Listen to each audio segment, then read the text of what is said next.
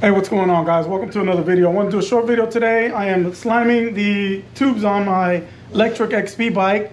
I'm not going to really show you. I'll show you briefly on my second bike how I'm doing this.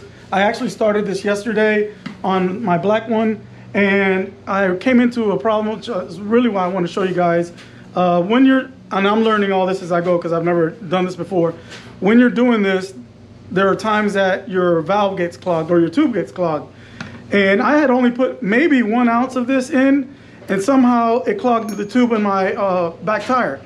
So I'm just gonna show you guys what I did to unclog it, what I did to kind of fix the situation.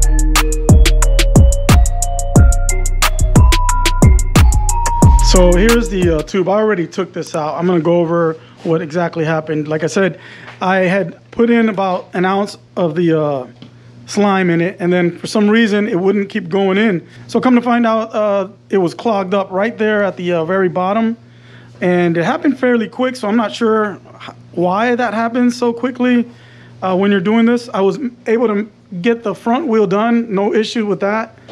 But then I started researching on how to fix this, and then according to the Slime website, they want you to use like a cotton swab, which I already threw away, with water to see if that'll work, and that didn't work. I read in a couple of forums some other ways of doing it, and I really didn't want to use one of my extra tubes that I've already bought for my bike. I wanted to see if I could, save this one.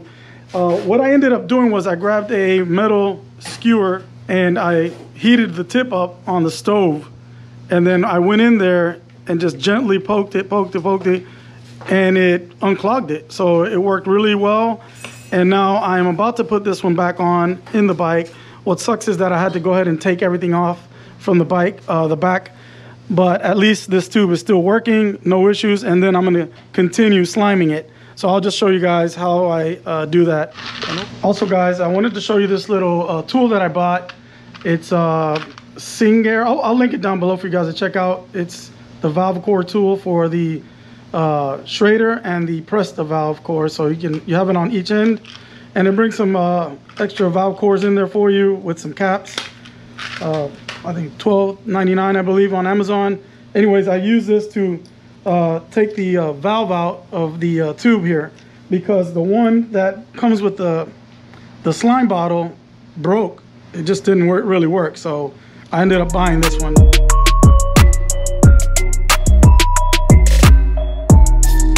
Something that you need to do before you take out your valve is position your bike with the upper half, with the valve on the upper half facing upward. In other words, you want your valve, you want it on the upper half. You don't want it down here. You don't want it down here. And I think that's what I did on the back wheel earlier, because on the front one, I had my valve up to the side here, like at 11 o'clock.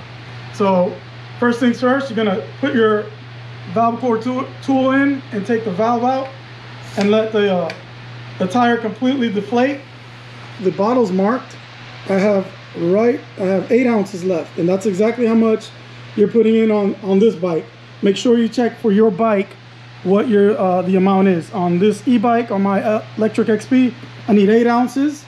So basically, I'm just gonna put this in here. I'm gonna connect the tube. I'm gonna connect my tube like that, and then I'm just gonna squeeze it all in.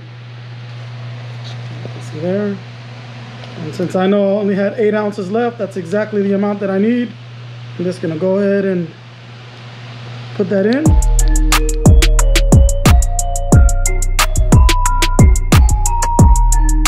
Also, before you actually put the slime in, make sure if you have a nail or anything in the tire that you pull that out. So now we're gonna put our valve back in, and we're gonna pump some air in it, and then we're gonna spin the wheel to make sure it spreads out evenly. All right, you guys can see I have replaced my valve in there. It's in there, the valve core's in there. And now we're gonna put some air in. Or before you pump the air in, make sure the tire is lined up properly and seated well. You wanna check closely around the rim on both sides to make sure it's not out of place. So I have put 20 psi there. I want to keep it around 20 psi, and now we're going to spin the wheel. Just make sure everything's all right. This will help the slime spread equally as well, evenly I should say. We're going to do that for a little bit.